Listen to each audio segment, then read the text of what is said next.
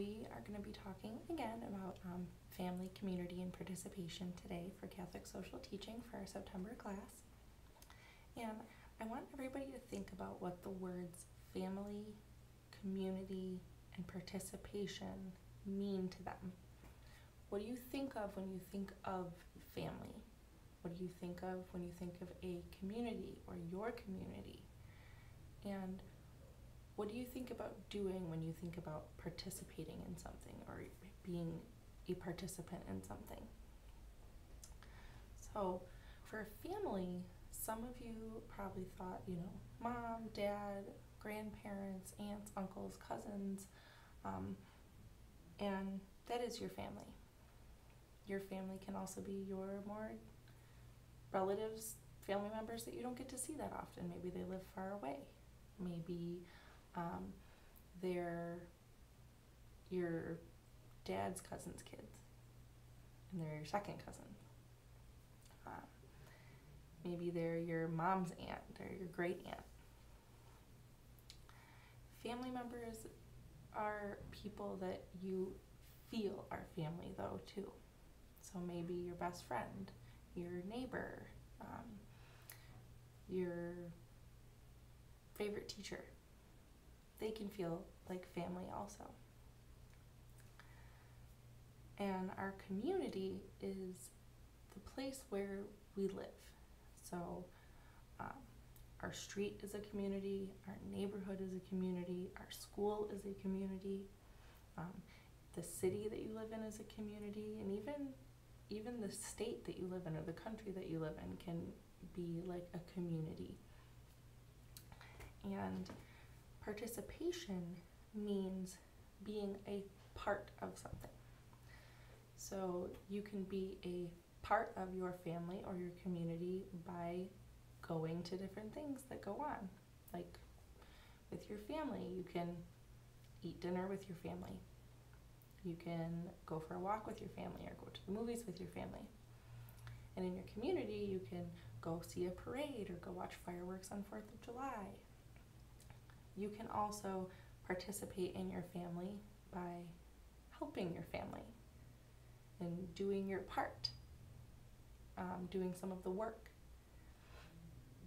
That's things like cleaning your room, helping take care of pets, being kind to younger siblings and older siblings, respecting your parents. And it's also something that you can do in your community. So things like throwing away your garbage and not littering. Things like listening to all the safety rules when you go for a walk or ride your bike. Being respectful of other people if you're on the playground or at the park.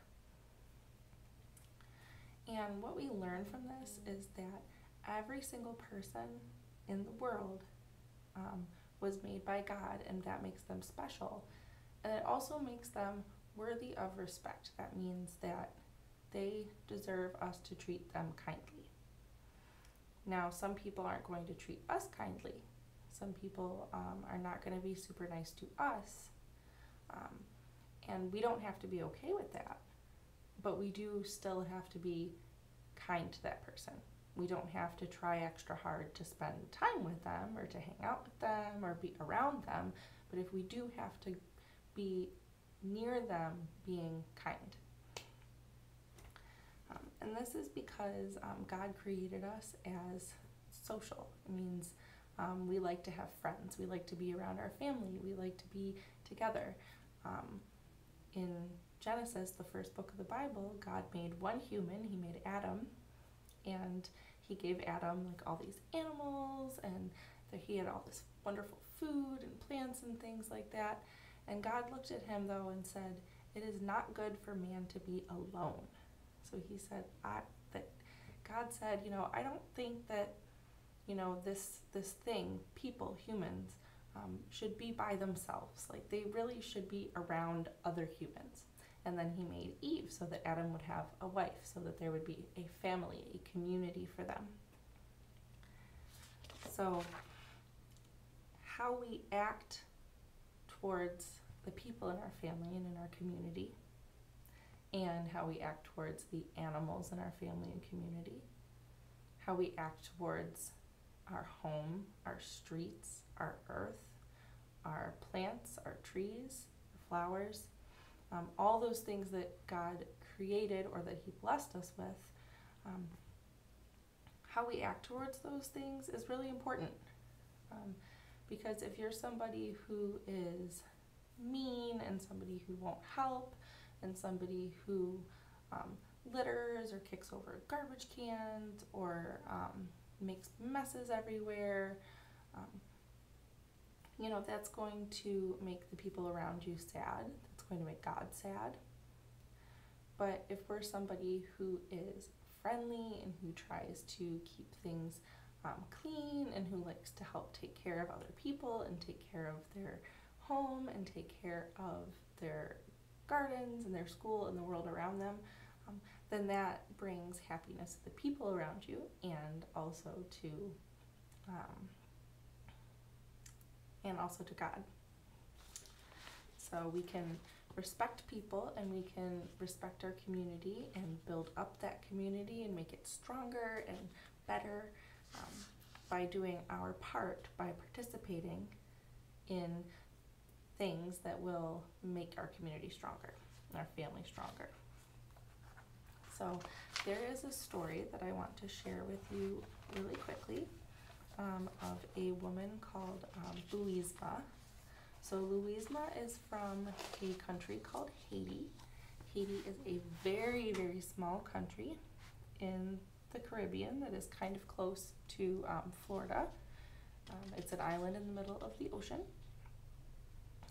And Louisma is a volunteer, so she helps out for free with a group called Catholic Relief Services. And this group is a whole bunch of people who are Catholic who get together and they spend time helping people who are in need.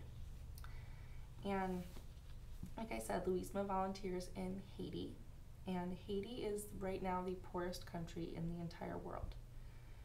Most people who live there only have $2 every day to buy the things that they need. Food, drinks, new clothes. It doesn't come out to a whole lot of money. It's kind of like having only $60 a month to pay for anything that you need, but your parents have to pay for. So like your car or your home or gas in your gas tank so you can drive places, food, electricity, all those things that cost money. That's how little they have. So there's a city. It's by the sea. It's called Louisma, and this city does not have a lot of doctors or hospitals in it. And so people like Louisma help run what they call a community health clinic, which is a place that's kind of like a doctor's office where people can go for free checkups from a doctor and they can get first aid there. And there's a special clinic called a rally post, and what this special clinic is used for is for newborn babies. So moms can bring their babies here and their babies can get a checkup. They can also get their shots so they don't get sick. And if someone goes to one of these health clinics or rally points and is really, really sick and needs to go to a hospital, then these volunteers will help get them there, because usually these people don't have cars, and if they're really sick, they might not be able to ride a bike or to get on a bus themselves. So they'll make sure that they get to the hospital. And then when people come home from the hospital, they'll go to their homes and check on them to make sure that they're healing, that they're getting better. And the moms there have started meeting with helpers like Louisma once a month.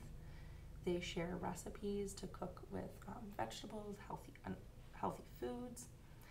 They have started a community garden where everybody helps to take care of different vegetable and fruit plants so that they have a lot of free healthy foods that are available to them for their families.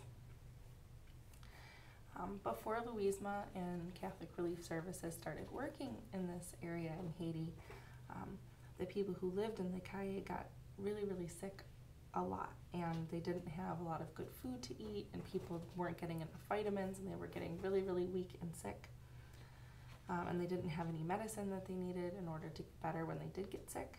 And now everybody who lives there is healthier because of volunteers like Louisma. So their families and their communities are better because people like Louisma are participating in their community and trying to make their community stronger by volunteering their time to help others around them. And Jesus and his followers work together to take care of other people just the same way. And they want us to do the same thing. And this is because we are all one family. We're all God's family.